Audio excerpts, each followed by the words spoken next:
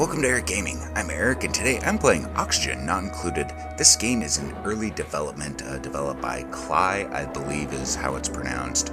It's an underground kind of Terraria setting where you are base building, but you're trying to equal out an ecosystem that's sustainable for multiple characters, and each one of these characters, they have a different role inside the society. We're just going to do a basic survival. I have watched a couple of tutorials on this game just to get started, but it's one of those games where I keep learning how to play, and I keep wanting to restart. I'm just going to edit this part.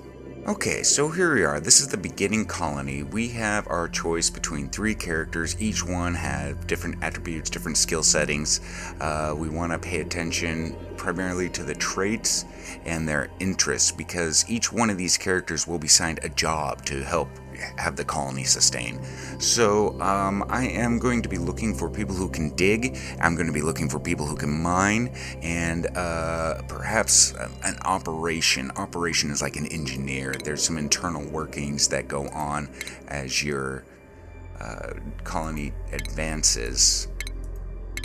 And so supply, operate, mouth breather. You do have a finite amount of resources, meaning oxygen is limited. So a mouth breather would cause more carbon dioxide into the atmosphere. So I might just keep looking around. So operate, we have another mouth breather. Build, bottomless stomach. I'm not too concerned about that. So over here we have farm, cook, and tidy. I have a dig.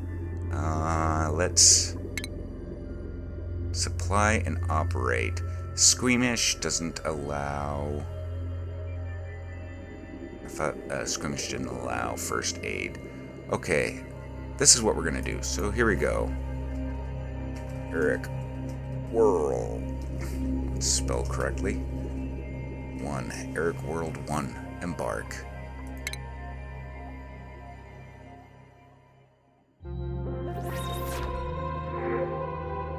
Okay,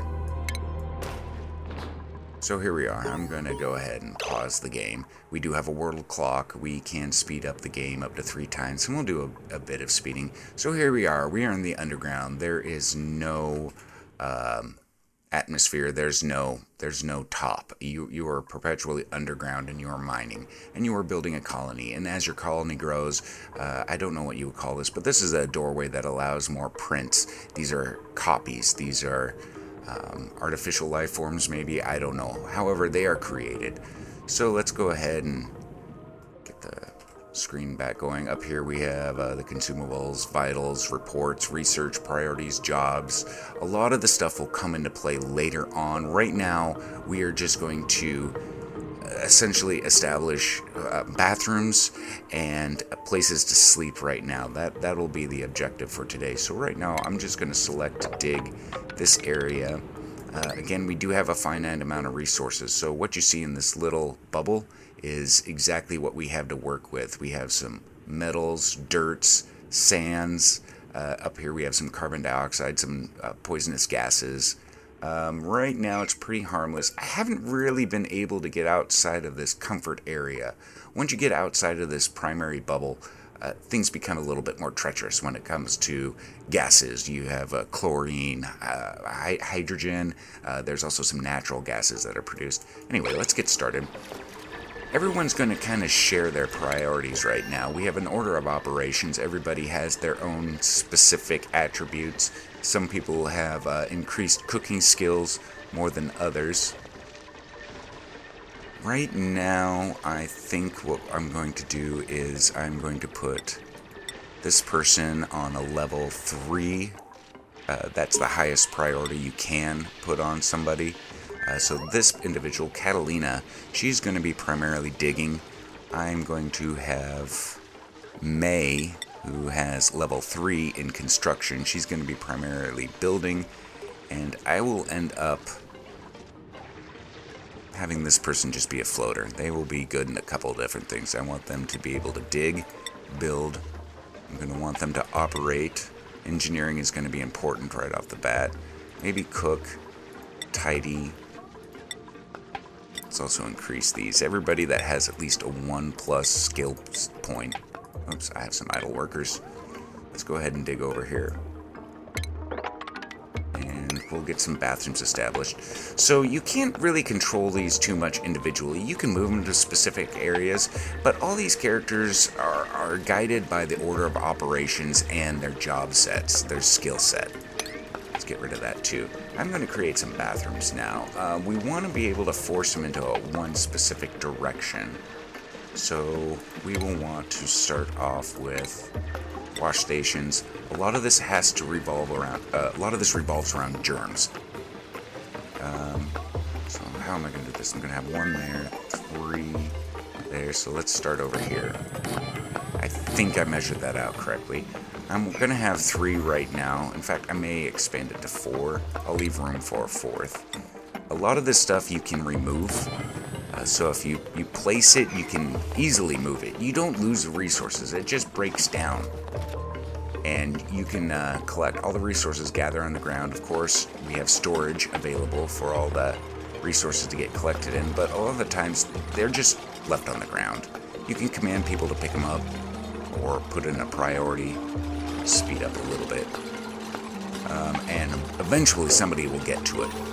You'll notice these bathrooms, these wash stations, they have directional arrows at the top. Slow this down, and I'm going to set these. So I'm going to create the bathroom so there's only one way in, one way out. So anybody who walks to the left will have to stop and wash their hands. But right now there's no water in there, so we'll need to fix that too. Now that I look at where the water's located, everyone's standing around, I'm talking too much. Sand will fall. Let's get some more bathrooms done, and let's dig these up, because we're going to want to put bathrooms here.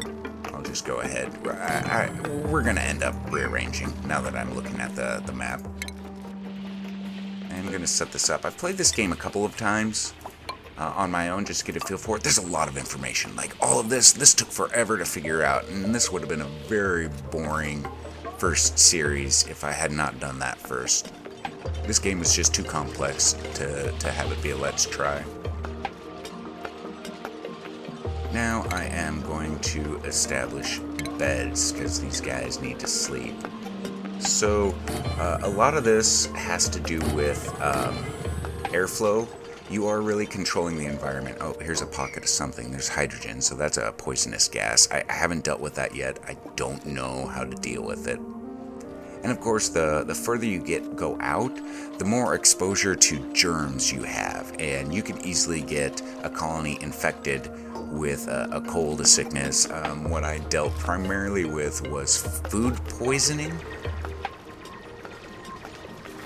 And I ended up getting slime lung inside my colony, the germ bacteria slime lung, which is produced by the slime out here. Let's see, and then over here you can kind of get an idea of what's in the specific tile. So in this tile we have some gases, breathable gas, the temperature, what's this? Mass of 1,000 grams, 0 surface germs. So there's no surface germs in here. There's no disease in here, but this is polluted oxygen. And you can get sick from polluted oxygen. I am talking so much. I am not paying attention. Let's pause. Get this onto slowest speed. Okay, so now it's right here is our cycle. So this is a one-day cycle. We're getting close to the evening. This is our sleep period. All these guys will eventually go to sleep. They do need to use the restroom. They usually do that in the morning. And we can also build showers eventually too. So like I was saying, this is going to be a one-way area. The prince will have to come in here, use the restroom, and they'll have to exit, passing these wash stations going left. And every time they go left, they'll have to stop and wash their hands. However, now that I see that the water's down here, this is a primary water source, so they're going to be constantly coming over here once I get something built. So maybe we'll go down here, or we'll have to rebuild. Either which way, let's keep going. I am going to start to build down. And then we'll clear all this out. and we will clear all this out. Depending on how you organize your base, you're going to want to have at least probably 3 rows. Oh, some of these workbenches and some stations require 4. And there's one station we do need to build, which is a research station. I'm going to build that right there. Another thing that comes into play is isolation.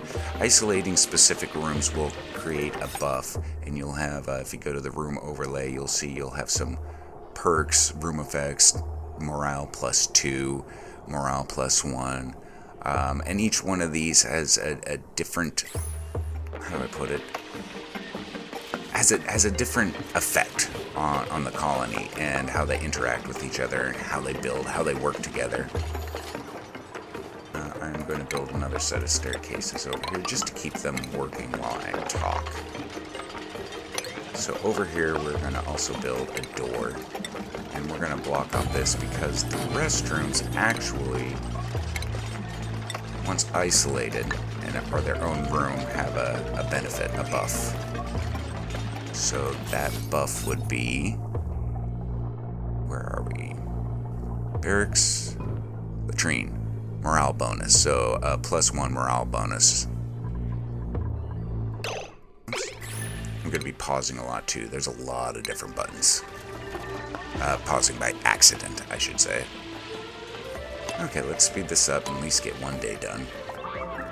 Okay, so now what's happening is they are using the restroom, taking their break. They have a certain amount of time before they have to go to bed. So right now it's break time. They're going to eat, use the restroom. Once we get more rooms established, there'll be different types of socialization and fun things to do. But right now, pretty basic. When they're done here, they're going to go to bed. Each individual will be assigned a bed.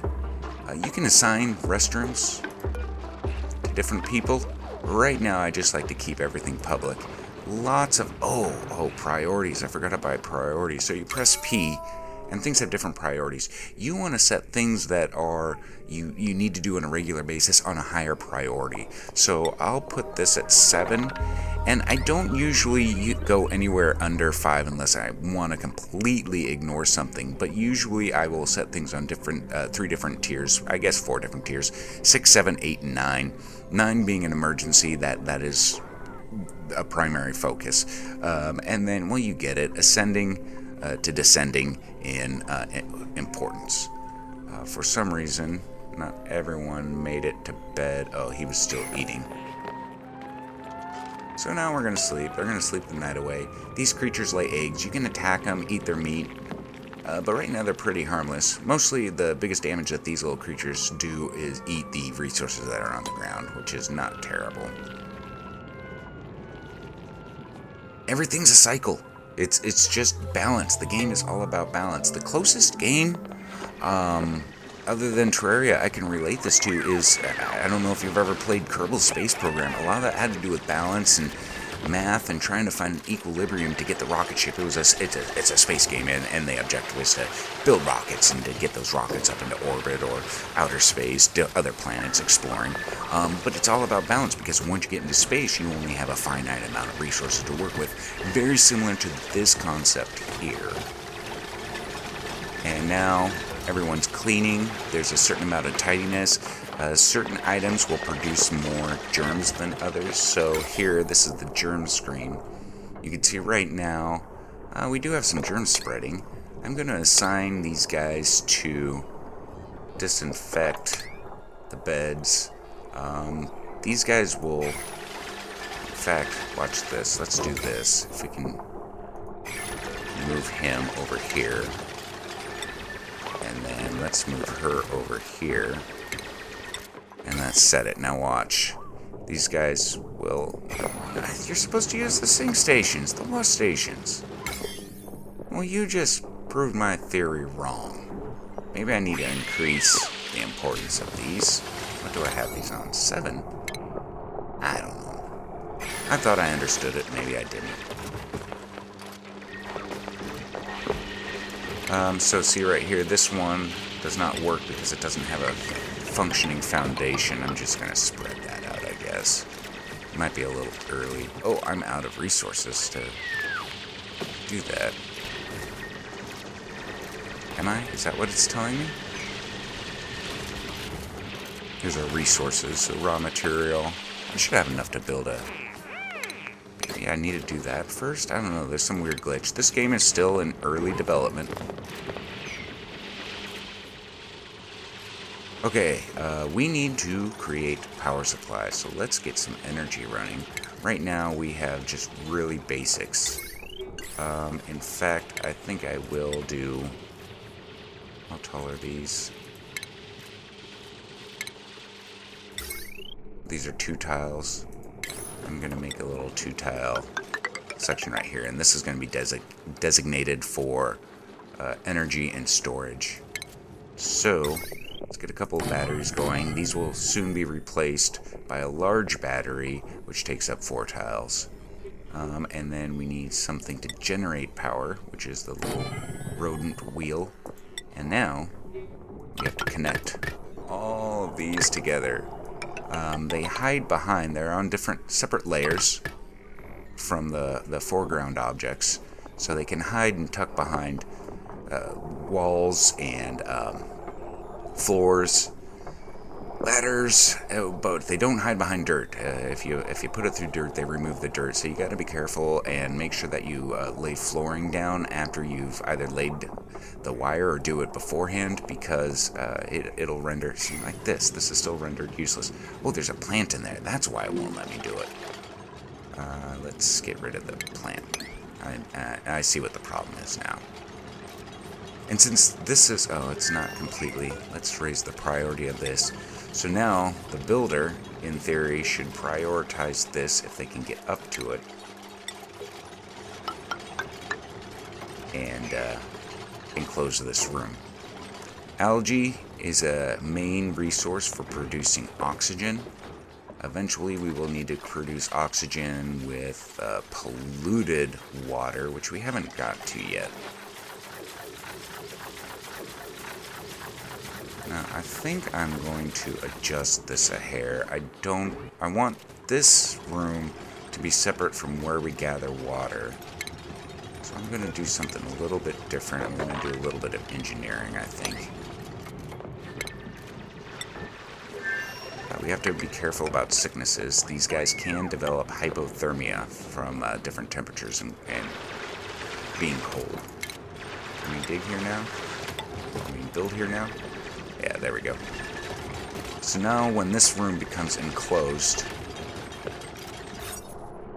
Oh, it has been now. This considers it part of the room. Now it's just slightly too big. You just need to close this gap. Let's put this on a priority 9. So now, again, I've put this on a higher priority. Somebody should come over here and construct this pretty quickly. You can't control these guys directly. It's all about priorities. Okay, so now this is almost ready to go. These are starting to gain power. This gentleman should be the engineer. Operate. May. That's Frankie. Frankie? Yeah, one of his things is to operate, so good job for Frankie.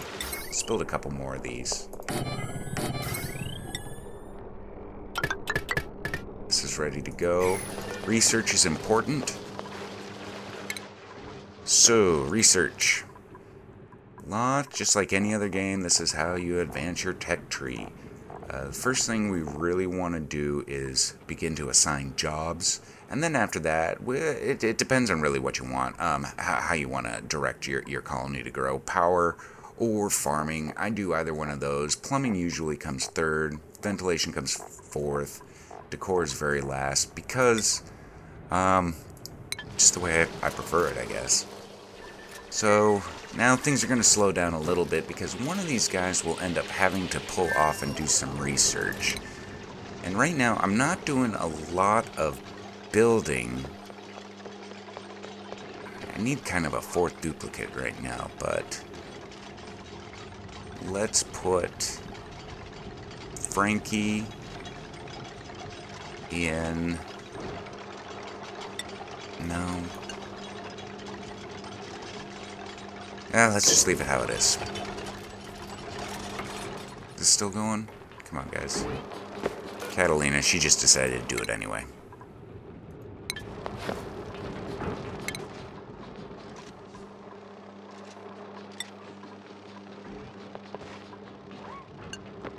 We'll put Frankie as build and dig right now. No.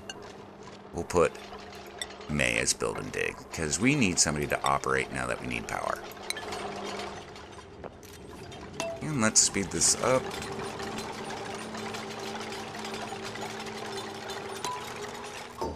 Where is everybody working? Okay, so now I'm going to take my time on here. I should maybe invest in a medical bed now that I am beginning to do a little bit of work. Let's also... no. I was going to say let's move this bed over here and create a bedroom. But I'm not sure if it's really of importance right now. Everyone's using the restroom. Oh, they're not washing their hands because there's no water. That's what it is.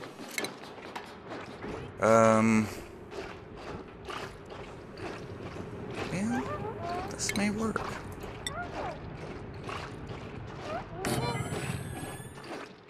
I should have done that there and then put the ladder down, but this works too. Okay, we're okay.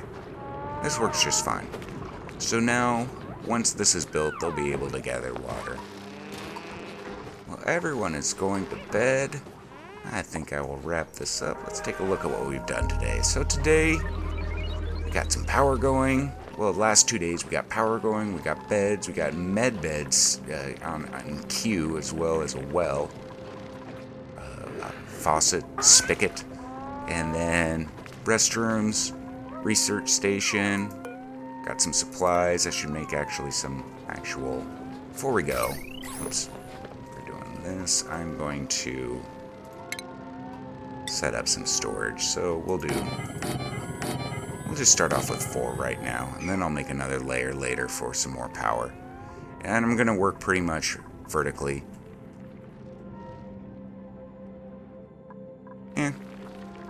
Not bad. Okay, thanks for watching. I'll see you guys later. Bye.